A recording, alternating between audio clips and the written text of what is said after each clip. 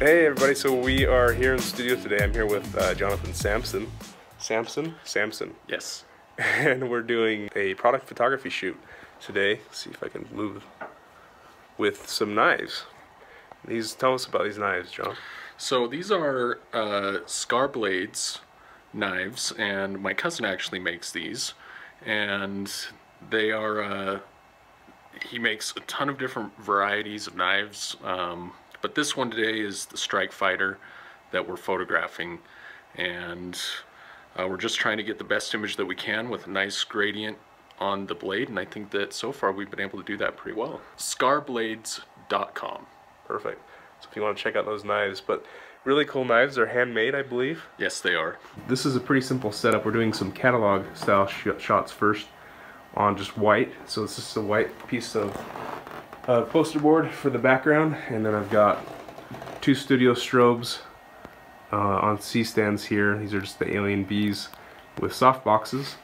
And what we've found is that the camera is directly above up here on the camera stand. In order to get a nice highlight on this blade and also soften the shadow underneath, we needed this softbox here, and we've got it dialed in just about right at the right angle. You can see it's not a right angle to the blade, it's kind of tilted in this way, and that's because we noticed that doing that would provide a nice gradient highlight on this rounded edge of the blade. Anyway, so this stuff's just trial and error, a lot of fun experimentation today. We've got a few more knives to shoot, and we're going to try a few different setups, and we'll go from there.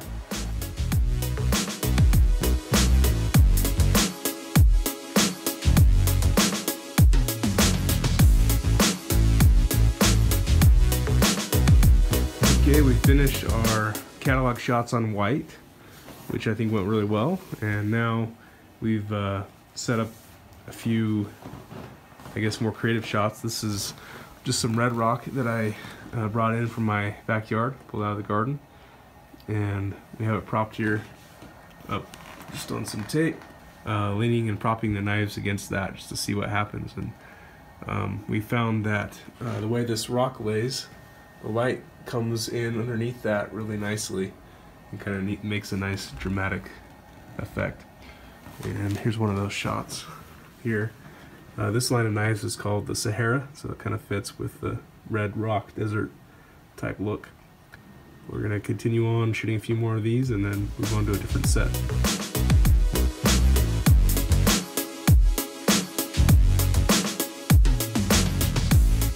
We've moved on to a different set. We just took an ammo box and emptied a bunch of ammo into it and poured it out, and then placed the knife on top. We've got a flash overhead in a soft box and a little bit of bounce just to try to light up that point of that knife. And those are turning out pretty cool. If you look at the final, a nice light fall off. It looks nice.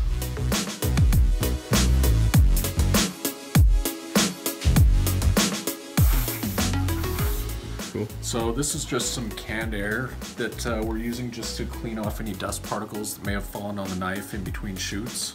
We really want to make sure the blade is completely free of all debris when we shoot this. That's just going to make it a lot easier in editing.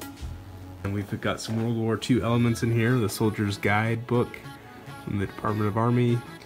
And what's this rifle here? That is a 30-06 rifle from World War II era. Awesome, so we've got that laying in, and then this is an actual Air Force jacket, right? Yes. Also from the era. Yep. And it looks like is this an ammo bag? What is this? I'm not sure exactly what this piece is. I think it's just a pouch for carrying just whatever items you like. Right.